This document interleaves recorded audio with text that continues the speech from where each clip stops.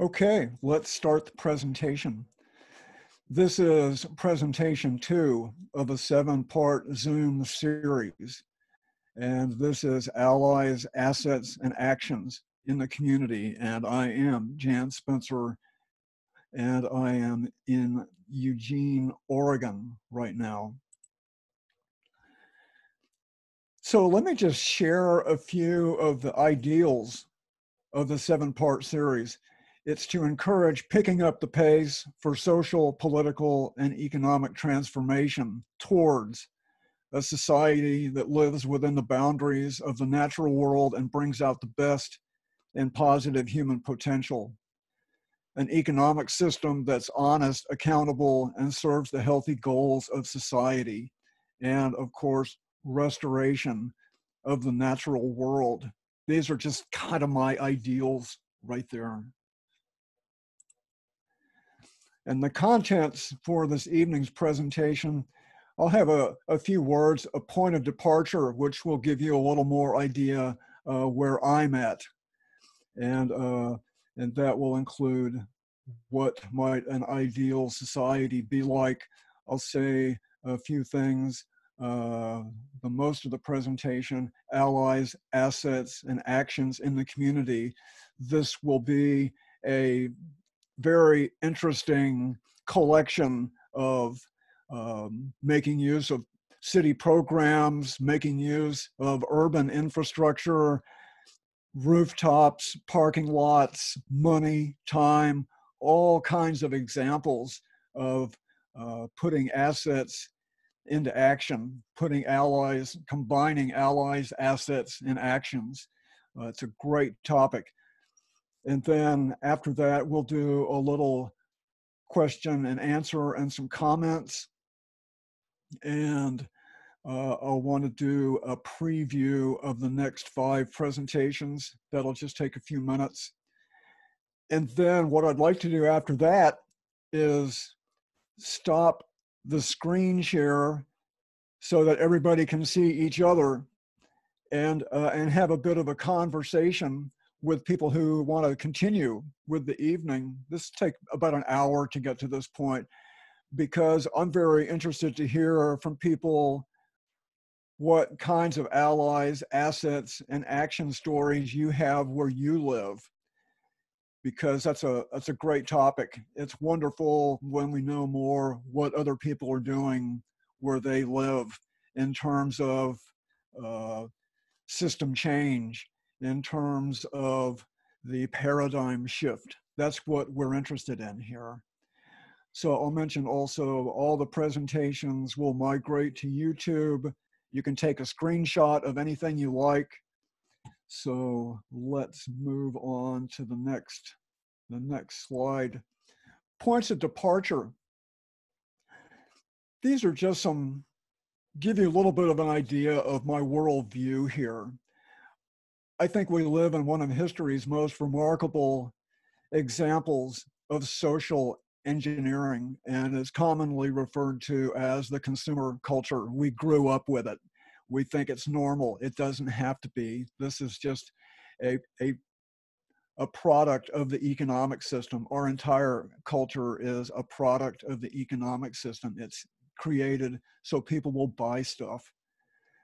Perhaps the most important product of market capitalism is the success that it's had in degrading society's capacity to imagine and create social, economic, and political alternatives.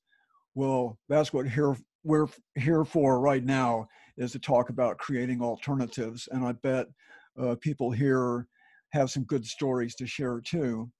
And each front yard garden, worker co-op, voluntarily downsized lifestyle, and many, many other actions point the way towards a preferred future.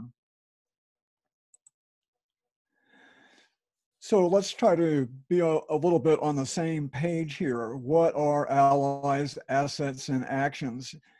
In terms of this presentation, I think of allies as being people. They can be organizations, they can be movements that have potential for making common cause. Assets ideas, principles, tools, physical structures that have potential for positive results, putting these assets into action.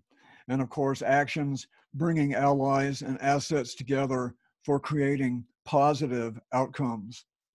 Pretty straightforward.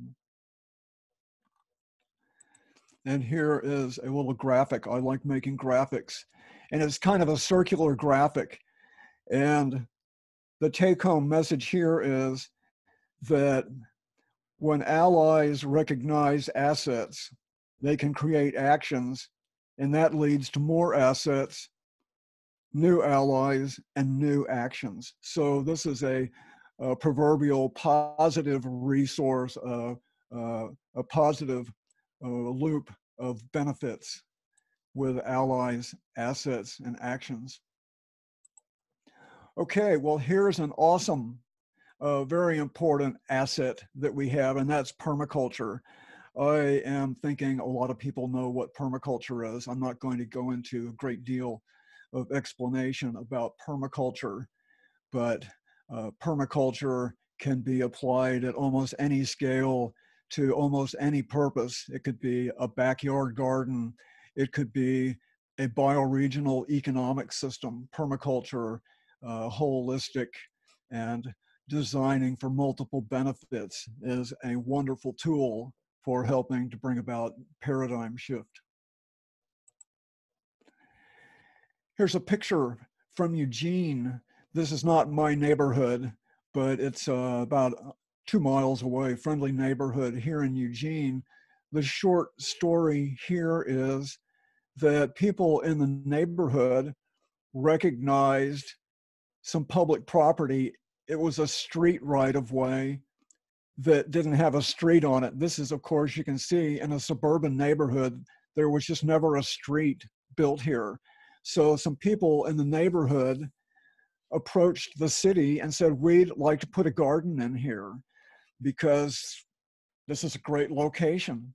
We're willing to do the work. The city was cooperative. The city told them, you have to do this, you have to do that. And the group in the neighborhood satisfied all those requirements. So one picture here shows the actual breaking ground and putting in the garden. And the picture below is a good number of years later.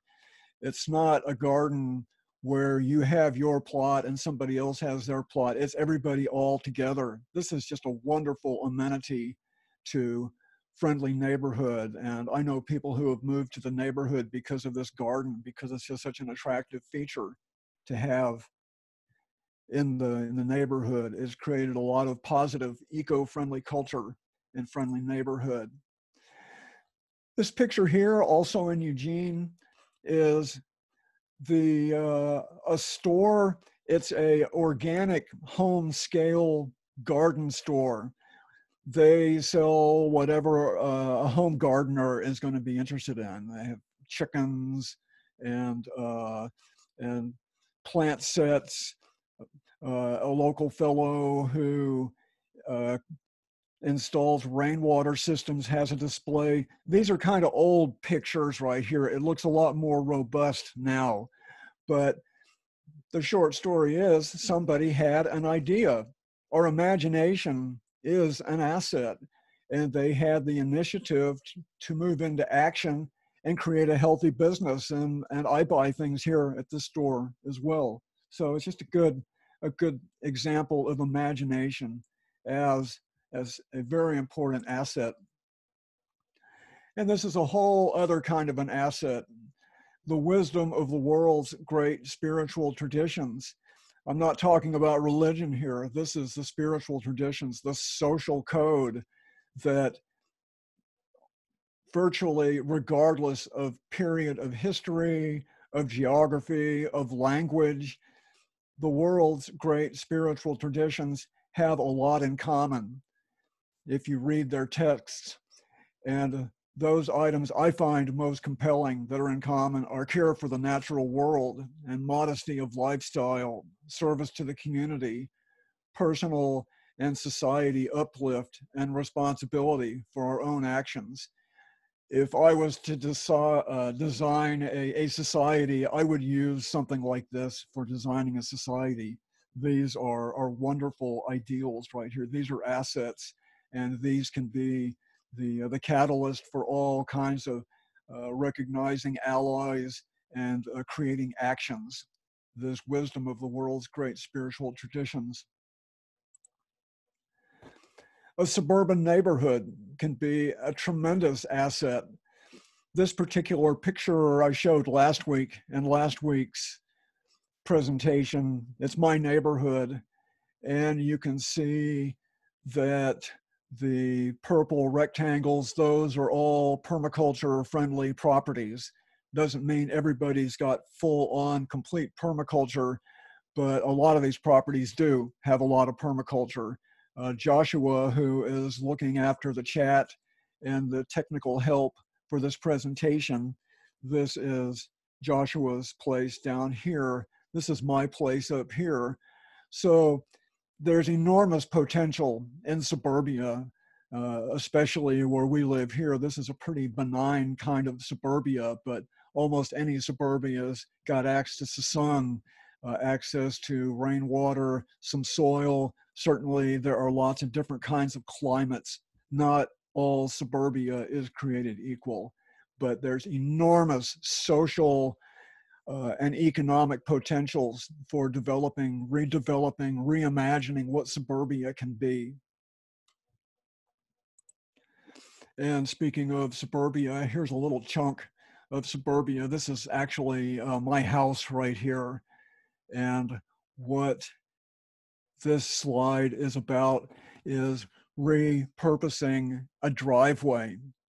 I had space for 5 cars to park on my driveway. It's a modest house. It's a 1/4 acre property, but I can do better with that property, with that driveway, than leaving it like that. I do have a vehicle. I park it out on the street.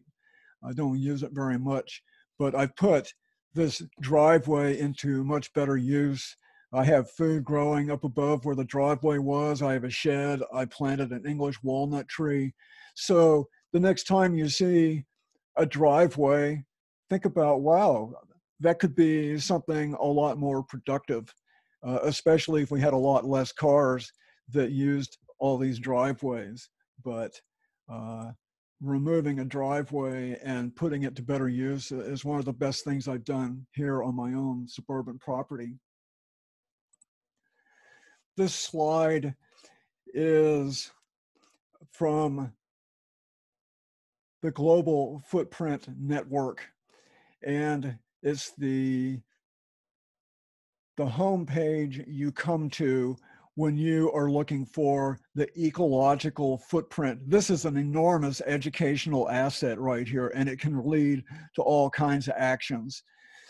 What you do, if you're not familiar with this, is you take a survey. This is the entry to a survey where you would be asked different questions about your lifestyle, what kind of food, what kind of place you live, your transportation, what are your spending habits, and you answer these questions. And after you answer these questions, then the calculator tells you how many planet Earths it would take for everybody on planet Earth to live like you. Very interesting. I know people who are totally progressive, completely progressive, all the good attitudes, who have totally middle-class ecological footprints. The approximate idea is for everybody on planet Earth to live like the average American, we would need something like 5 planet Earths. And this is, of course, the consumer culture right here. We grew up with this. We think it's normal. It's what we're used to. But this also delivers us to climate change and a lot of other issues that we're dealing with. So the footprint calculator is a wonderful, powerful, even can give you a little bit of a jolt, kind of an educational resource.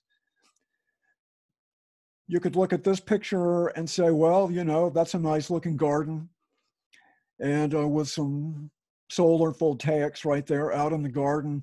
Well, it is a nice garden, but it's a rooftop also. This is a flat rooftop. Marisha Auerbach in Portland put her rooftop to work.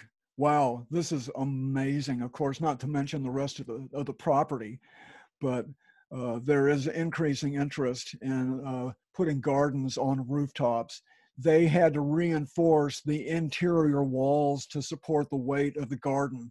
They just didn't start dumping loads of dirt up here. They put, like, I think it was 5/8" plywood on all the interior walls to make that vertical support strong enough to support this weight up here. And of course, there's a bunny that lives up here in the summertime. Another asset, I'm very much into urban land use, and I've done a lot of reading and snooping around on the internet. And I found some time ago that New York City has what they call the public plaza program. And what that allows is for people in the different boroughs of New York City to identify places, public spaces in the different boroughs that fit certain qualifications.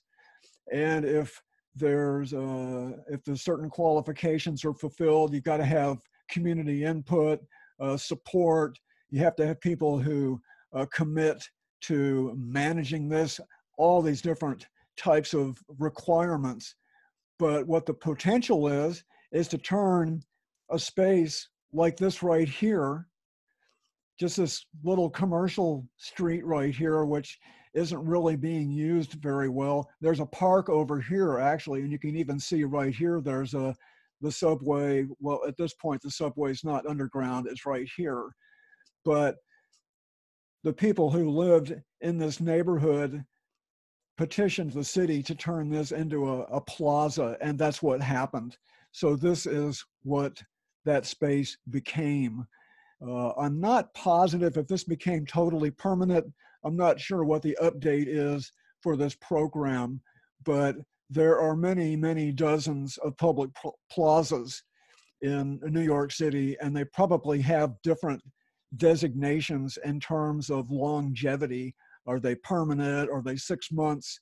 But just imagine turning this, just cars parked, and nobody would really feel like hanging out in this street right here. And then look what it turned out. This is another presentation I'm going to do in a couple weeks, is pushing back on cars. And I'll have lots of examples of pushing back on cars, reclaiming car space and repurposing that for people. And this is one of those pictures. I have lots more too. So this is a good example. Another wonderful asset is neighborhood associations. Here in Eugene, the city has a neighborhood program, and my neighborhood has a neighborhood association. I'm actually on the board. Joshua's on the board. We're both on the board of the River Road Community Organization. So a neighborhood association has the capacity to put information out to the neighborhood. And whoever is involved with the organization helps create the agenda. And it's a wonderful opportunity to learn civics. This is kind of the base of the community civic pyramid. And our organization over the years has put out all kinds of permaculture information. We've had programs, we've been involved with events, we've put out newsletters to every address in the neighborhood about permaculture. Any neighborhood has lots of different sorts of issues.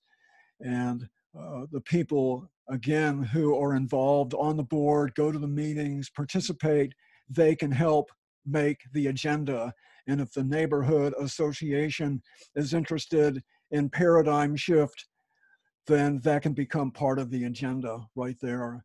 Neighborhood associations are wonderful assets. This is an action in Olympia, Washington. Speaking of neighborhood associations, I've been to this place. And the story here is it's a suburban neighborhood, and one of the city streets was never put in. It was all overgrown. There were trees, there was construction debris. It wasn't a really unhealthy place. It wasn't like trash and garbage, but there was a lot of refuse, and you couldn't really walk through there. Probably actually a fairly good little bit of habitat. But somebody had the idea that why don't we have a pathway that goes along that right of way, connecting one street to another, so that the kids in the nearby elementary school don't have to walk a lot of blocks to go around one of these uh, uh, neighborhood residential blocks. They can have a much shorter route to go home from their elementary school. So Northeast Neighbors went to the city of Olympia and they pitched the idea, and there was a lot of back and forth. It didn't happen immediately, of course, but eventually it did. So that was the beginning of the neighborhood pathway program in Olympia. I don't know what is current with this program, but the city does have a process that would help manage neighbor ideas for doing these kind of pathways in other parts of Olympia. I don't know what's the current update with that program, but this is a great way. You can imagine all the work and the effort to make this a nice pathway. And of course, what makes this pathway even better is my friend here, Pat Rasmussen, she designed a food forest. It's an edible shortcut there in Olympia. So that's a great story, a wonderful asset, unused public property. Green capital accumulation. Our own money, of course, is an enormous asset. What do we do with our money? And of course, money can do all kinds of, can spend money in all sorts of ways. And the message of this slide right here is that we can use our money, whether it's a lot or it's not so much, in productive ways. How we spend our money, of course, has enormous consequences on our own lifestyles and on the well-being of the natural world, on politics, on economics, the quality of life. So the message here with this slide is that if we have priorities with our time and with our money, we can direct those resources, those assets that we have, in a positive way to help bring about the kind of world most of us would prefer to see.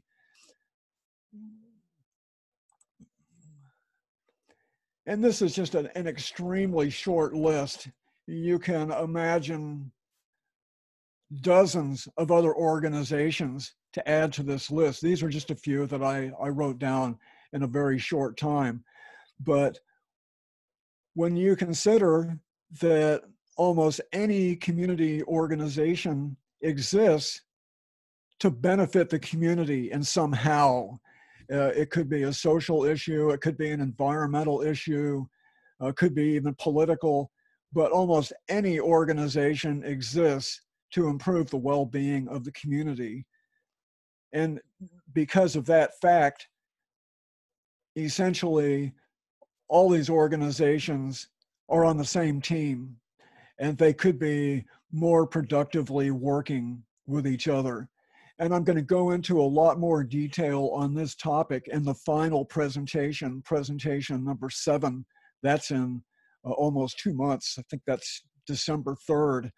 But the idea of what if economic and political democracy became the rallying cry of a mass movement of organizations that essentially are interested in those issues, but what if they recognized other organizations were also interested and somehow came upon a way to synchronize with each other for what I like to call a new movement that already exists, because there's interest in all these different ways to make our society better.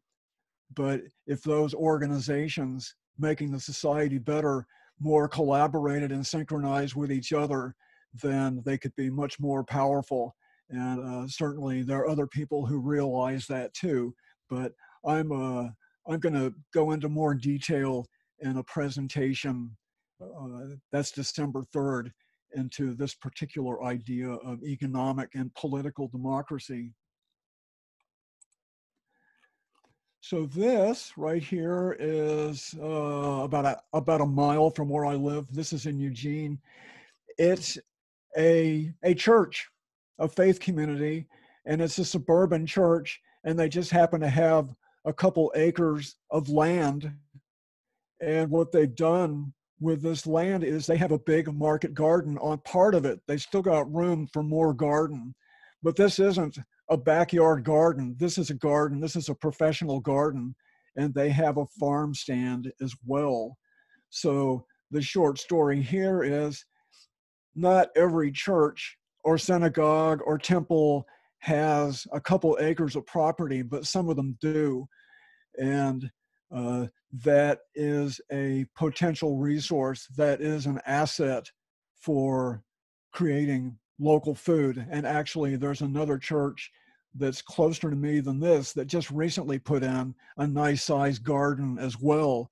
So in a broader sense, faith communities have an enormous role to play in the overall topic, the overall movement towards creating a healthy and sustainable culture and society.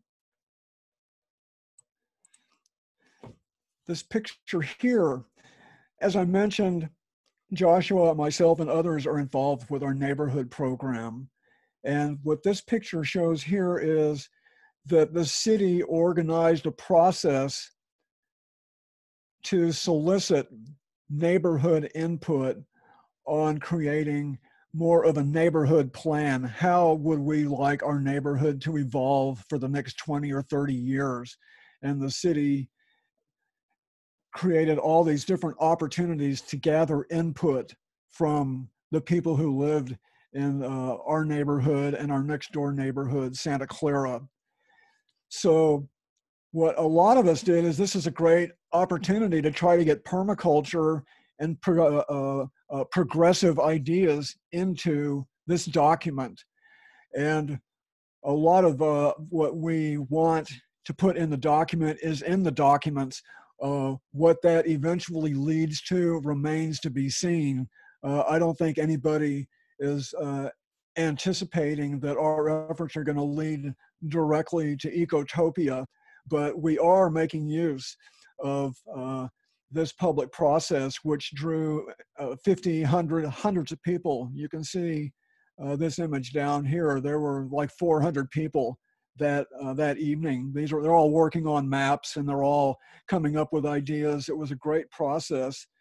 But to make use of this opportunity, not only to try to influence the city, but also to bring these good ideas about healthy living to lots of other people who attended these meetings too. So this was a great asset. That looks pretty good to me. I actually prepared that. I had that for dinner one night. But of course, food choices are an enormous asset.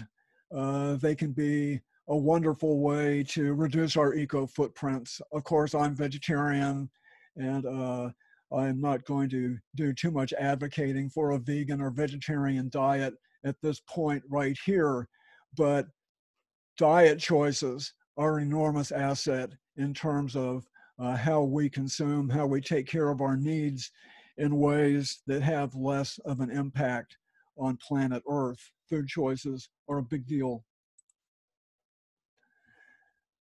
This image from Medford, Oregon. Medford is in Southern Oregon. It's not one of the progressive hotspots of Oregon, but when I found out about this gospel garden when I was down that way a few years ago, I said, this is great. all kinds of community organizations came together to turn a parking lot. You can see this is a parking lot. There were cars here to turn a parking lot into a big raised bed garden. And all kinds of organizations helped out with this. I read a bit online about this, and it was the Chamber of Commerce and the Kiwanis Club. All kinds of totally mainstream organizations are all allies for creating this community garden. And the location is actually, you can see down here, this is where homeless people, hungry people can come and have a meal. So that's a pretty important community service. And of course, at certain times of the year, some of what they prepare in here is coming from the garden. So there's just multiple benefits that result from this particular action right here.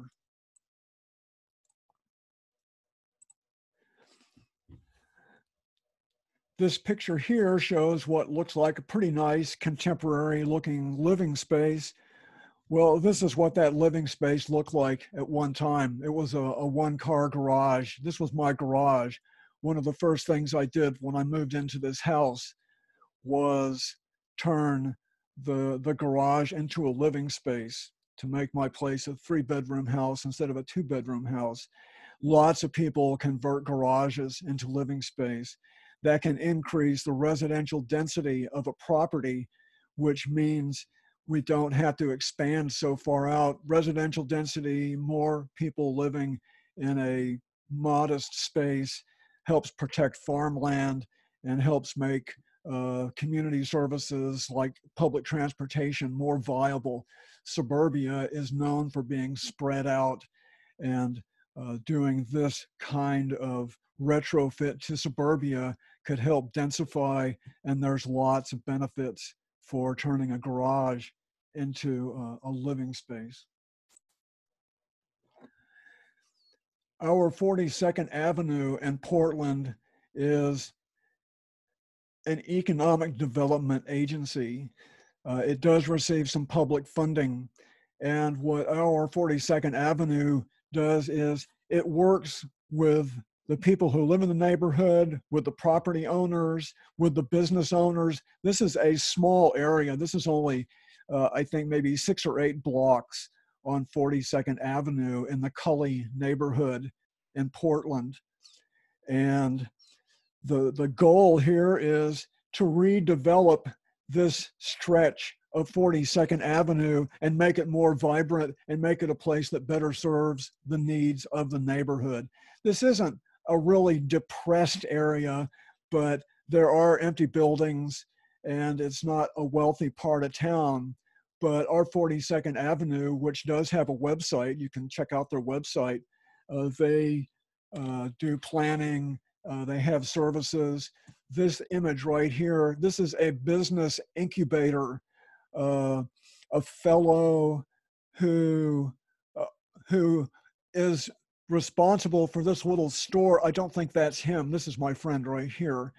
But our 42nd Avenue provides him with some space to try to get his business off the ground. And what he has here is a home and garden small business to serve people in the neighborhood. You see tools here, and there'd be some fertilizer here, probably seeds, the different kinds of items that a home gardener would want to have. So our 42nd Avenue is helping him get his business off the ground because this business fits the character of the neighborhood. The whole idea is that the redevelopment fits the character. It serves the people in the neighborhood. That's a pretty good mission statement here. There's a big farmer's market across the street.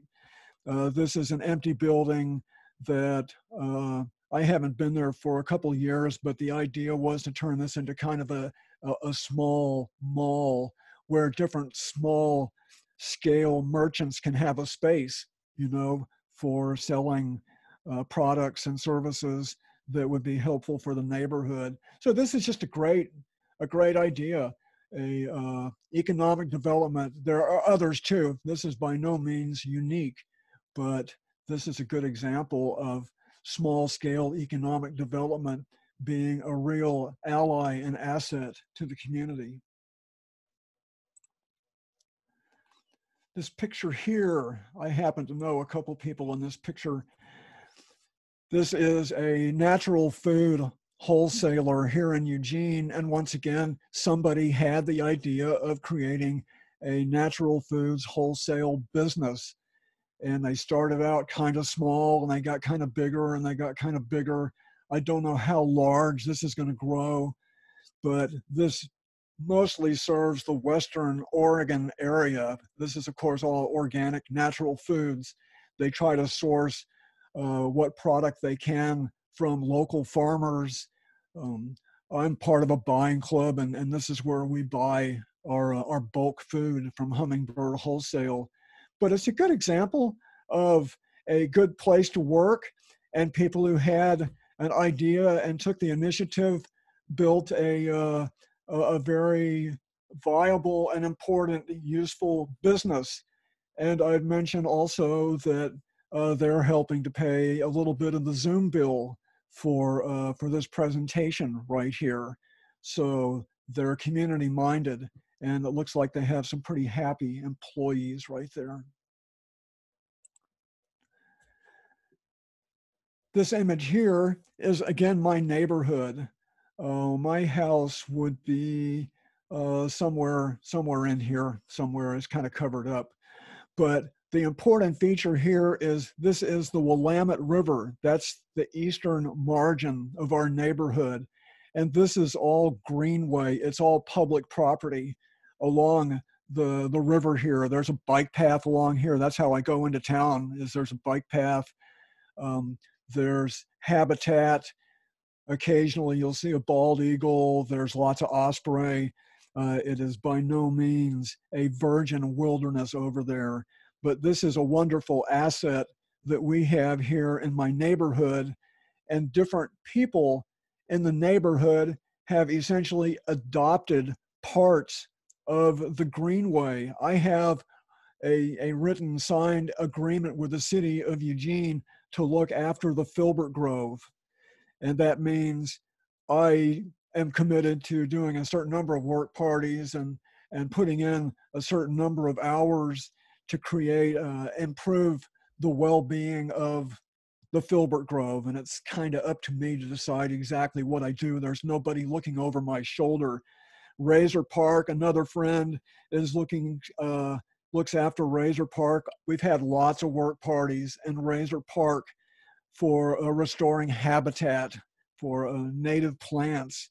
And these other areas along the greenway, other people have agreements with the city to look after those. So the story here is that people in the neighborhood are taking initiative to look after an enormous asset in our neighborhood.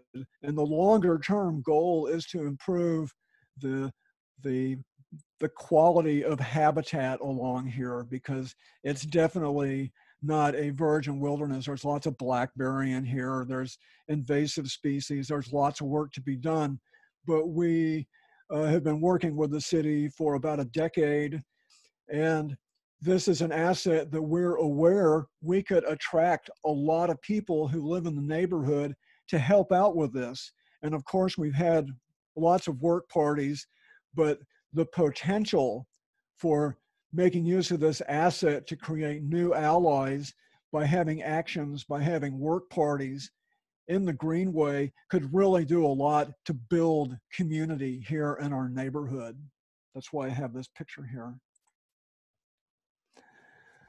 This is another scene from my neighborhood. We have bike tours here in my neighborhood. Recall that one image that showed the fuchsia colored rectangles, and I said these are different permaculture properties. We probably have a couple dozen properties within a 5 or 8 minute bike ride of my house that are worthy of being on a site tour. So this is a big asset that we're building here in our neighborhood, and that is we can have show and tells of what people are doing here in the neighborhood to make their properties more productive in terms of food, water, aesthetics, energy.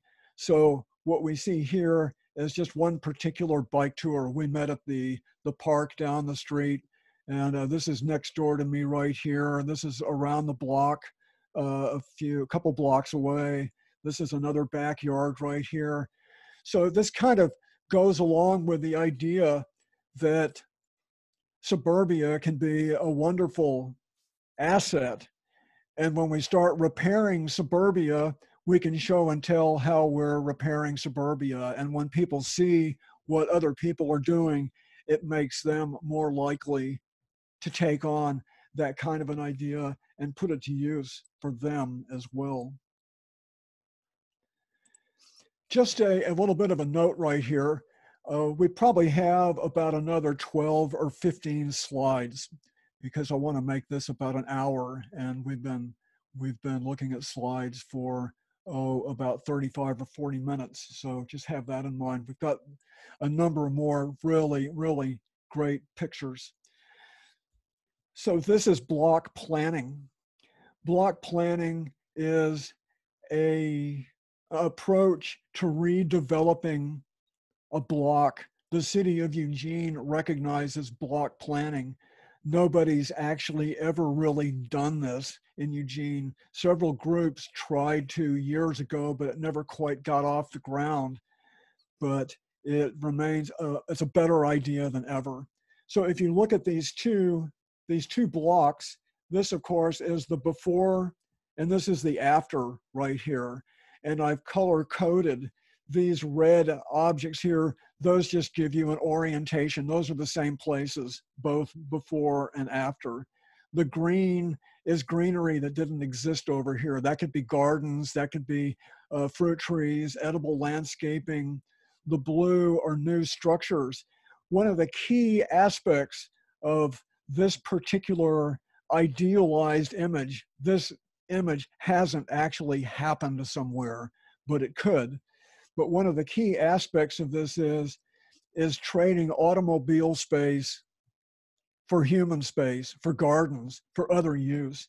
In this idealized image, people have agreed they'll park at the end of the block. This would be a way for emergency vehicles to go through here. But just in this idealized image, and there are millions of blocks in the United States that can do something like this. But the key is that the people who live on the block, the property owners, the city, the neighborhood association, all come together to make a block plan.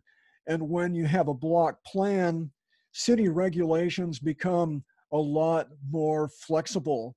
The regulations don't go away, but the city will say, show us how you're going to do this. It's performance compliance rather than prescriptive compliance. Usually the city says, this is what you're going to do.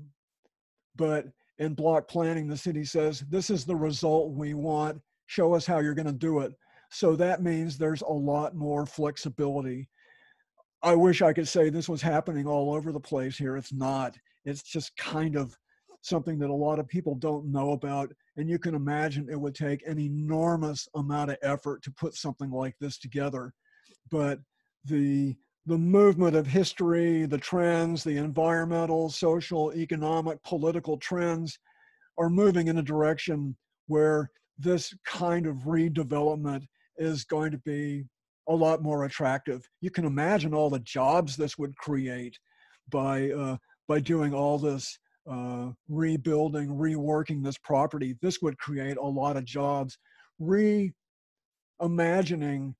repurposing the urban landscape could be one of the big growth industries, one of the big employment industries of the paradigm shift. There's lots of work to do.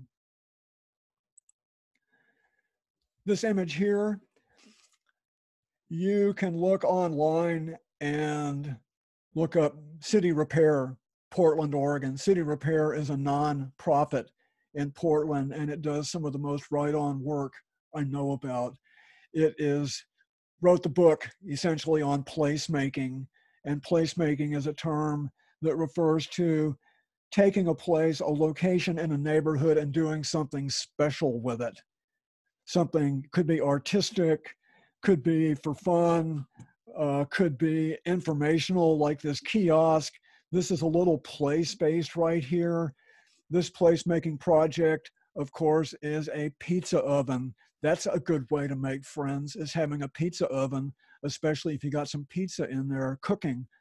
So City Repair encourages, has workshops and events in Portland to teach people about placemaking and to make installations to actually get people out there and do the work of creating these places in the neighborhoods that cause people more to bond with their neighborhood.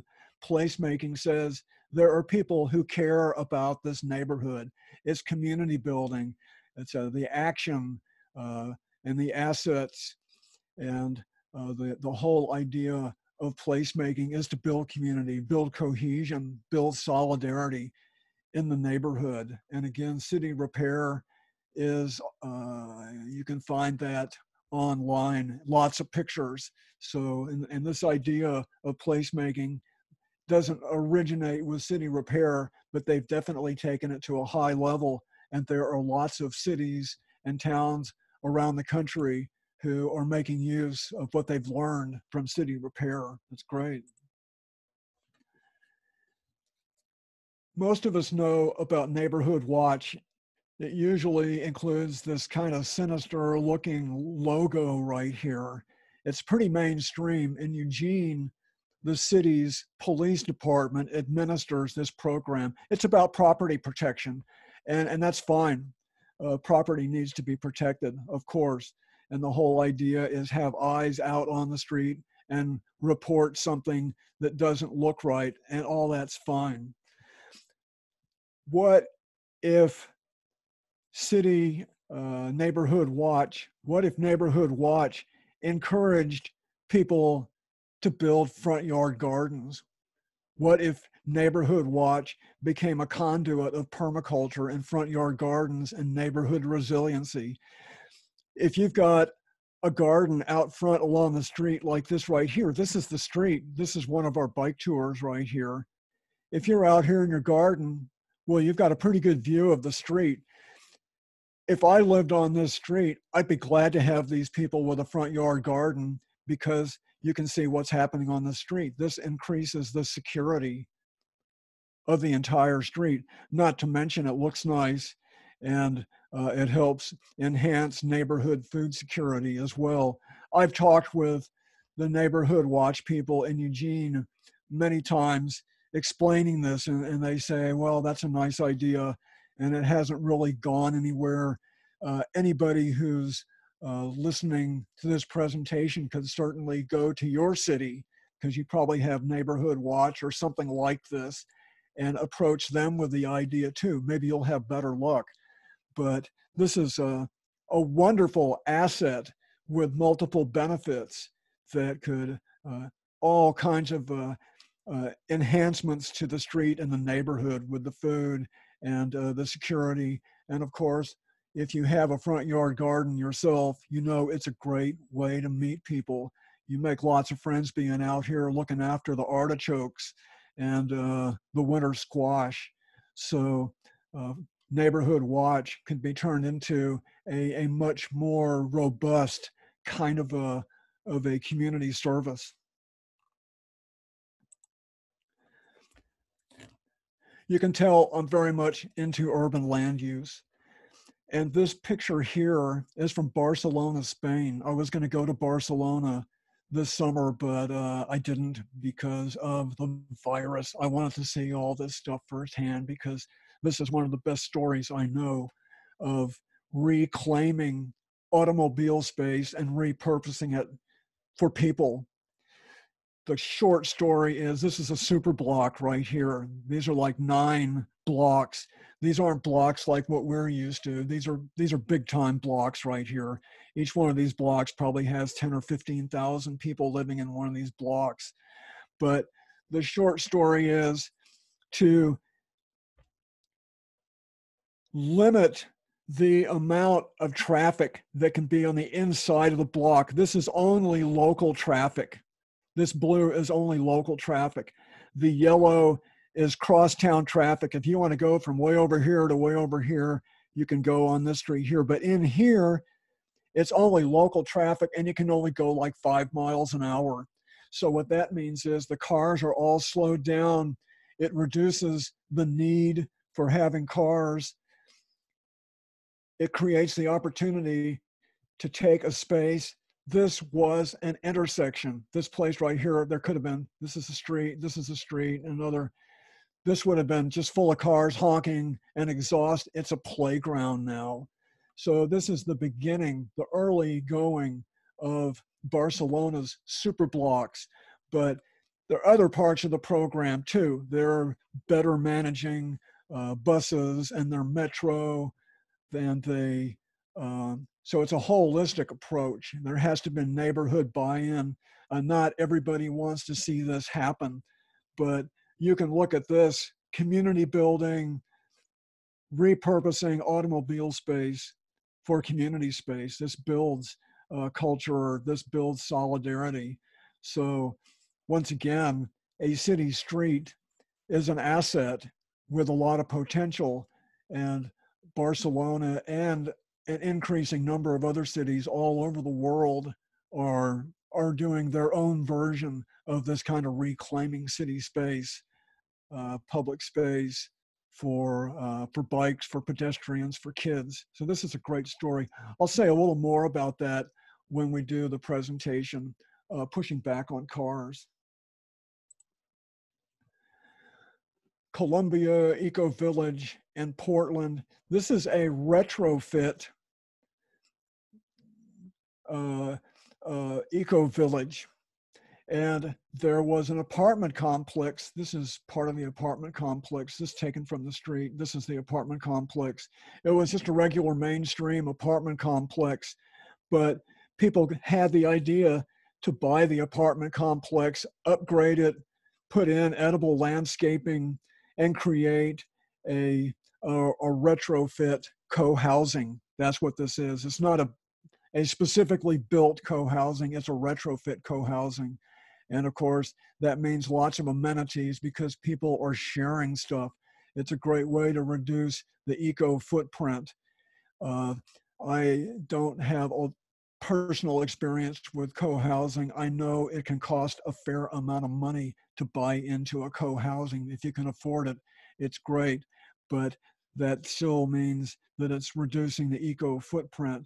But taking a sort of rundown apartment complex, and you can see these nice amenities, a little library out front, a bench. This is kind of placemaking right here, actually. These are placemaking features, but it's a wonderful place to live for the people who are there. This picture from my neighborhood, we have a rec center. We have a recreation center in my neighborhood. It's a few blocks away. And that's an enormous community resource. That's an asset. That's a huge asset to our neighborhood because the rec center has facilities that just happen to be able to host a suburban permaculture convergence. We had the 2015 Northwest Permaculture Convergence here in our neighborhood, and we had bike rides, we had inside presentations and plenary sessions and different kinds of breakout groups. This is one of the bike tours here to see some of the different sites in our neighborhood. We figure that both the part of it that you had to pay to go to, and a lot of it was free also. This expo, this was all free right here. We figure 700 or 800 people participated in one way or another. And this, of course, we want to get the idea of permaculture and living eco-friendly community building. We want to get this out to the wider audience. So we had the asset, we had the allies here in the neighborhood because this took a lot of people to help put on this event, and most of them were from the neighborhood here. So we brought a lot of people together, allies, assets, and actions here in our neighborhood to put on a suburban permaculture convergence. Here's an interesting picture. Joshua will recognize this because Joshua kind of did the graphics work on this. This is a street, a little strip mall on the street. This is a few blocks from where I live. Doesn't look very glamorous, does it? Actually, there's a really nice bike shop back here, but this is not the ultimate use of this space. Some people might agree with doing this, some people might not. But imagine if in this parking lot area there was an upgrade in the development, and just imagine if these were shops that served the neighborhood, that helped people take care of their needs without having to get into a car to go drive somewhere, and say that these were cooperative living. Some of these businesses might be co-ops. That's all very kind of a nice imagination right there. But there are tens and tens, if not hundreds of thousands of places around the country that look something like that, that that could be upgraded, that could serve the community better in a positive way.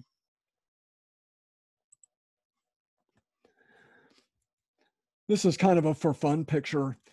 This doesn't really fit so much into the sustainability realm, but I really like the High Line in Manhattan. The High Line was started out as an elevated railway that eventually became abandoned in the 1980s, and it just 20, 25 feet up above the ground, it was just kind of overgrown. This is 25 feet above the ground right here, and it's all overgrown. The city had the idea, well, it's a hazard, we need to take this thing down. And of course, when somebody starts to take something away, that motivates people to want to save that asset. So there became a nonprofit in this part of New York City I think it's near Greenwich Village, I'm not sure the exact. This is Hudson Yards right here also, if you're familiar with New York City. This is Hudson Yards about 5 years ago.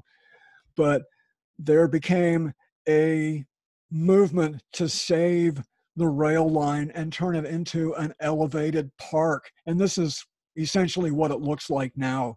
You're 20, 25 feet up above the ground. You have these awesome views. It's been landscaped. There's restaurants up here. So not every city has an asset like this, but New York City did pretty well, to save the rail line and turn it into a high line. And have to add also, it's catalyzed a lot of gentrification in the neighborhood because a lot of people want to live here because it's just such a great feature. But apart from that, it's really nice to walk up here. And if you're into architecture, it's one of my favorite places in New York City.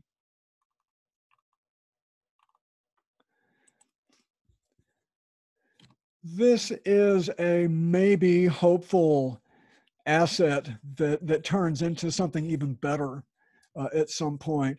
If you're acquainted with some of Joe Biden's platform for his running for the presidency, he has some support for climate change. Mainstream Joe Biden, certainly better than the alternative.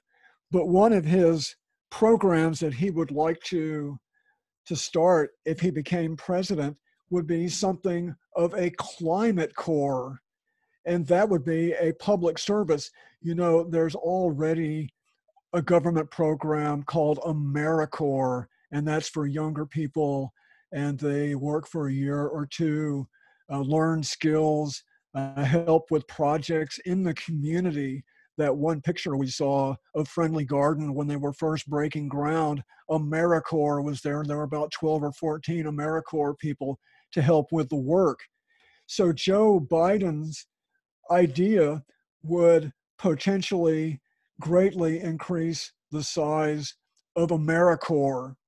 And as history moves along and it becomes more apparent that we need to be more urgent as a society in repurposing a lot of what we built, as in the block planning and the the community plazas, these types of projects to make our cities more habitable, to make them more livable, that could become a part of the agenda of Joe Biden's climate core. There could be both the actions of repairing the urban landscape, but also there'd be education that would go along with that. Of course, in my sort of optimistic thinking, these kids, these young people are going to learn permaculture, and they're going to have some instructors who are going to get some really good information about paradigm shift if it's not already happening by then.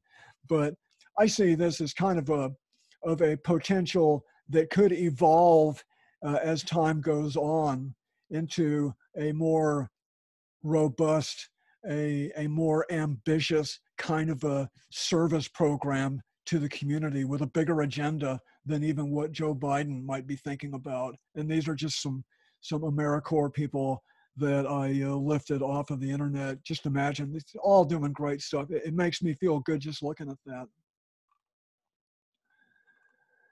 So what I think I'm going to do is just say enough pictures. We've seen some really, really good pictures. Here's one more. This is my next door neighbor. This was a driveway right here. He had his gravel driveway dug out and had it turned into a garden. That's next door to me. I like that. So what are the benefits for doing this work? All kinds of benefits. If you can do a screen share, you're welcome to take a picture of this.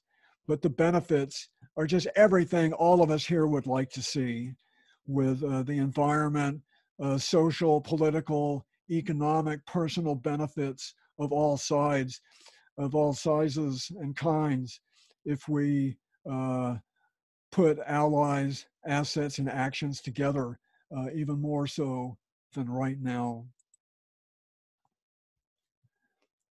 So I want to do just a quick review of what we're coming up with in future. 2 weeks from now, presentations are about every other week.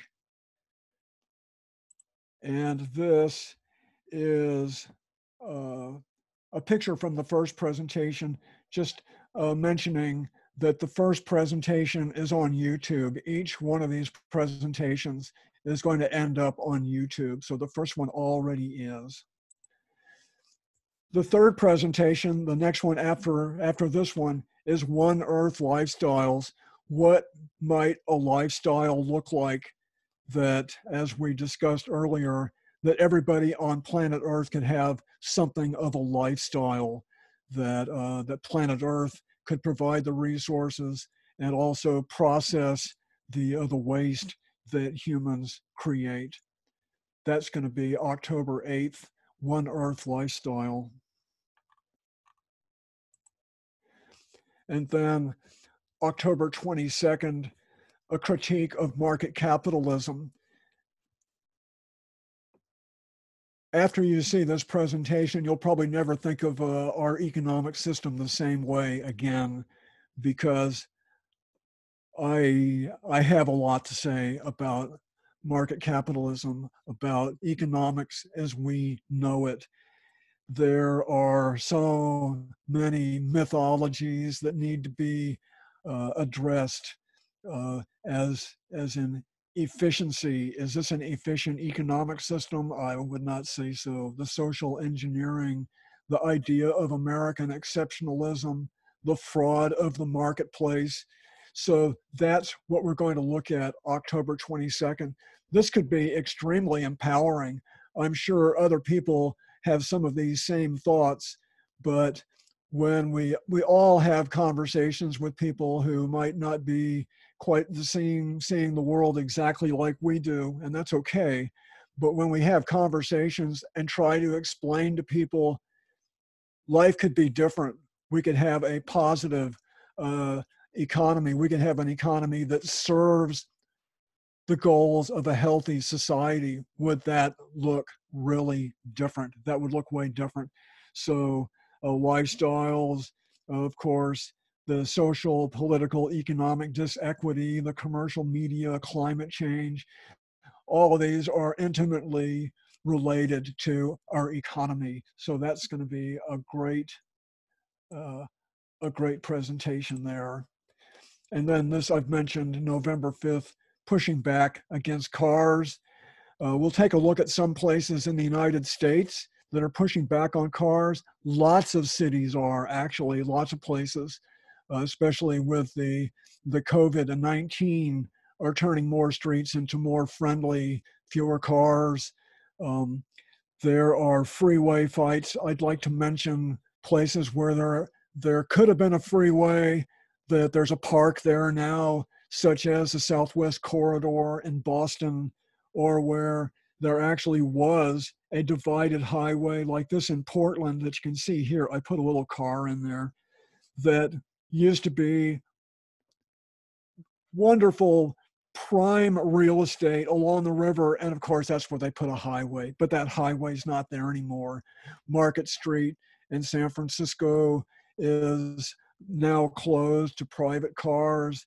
I mentioned also the plazas in New York City. And then, of course, there's super blocks in Barcelona and other types of urban design in Holland and Denmark, other places in Europe that are pushing back against cars. This is really inspiring. This is one of my favorite topics.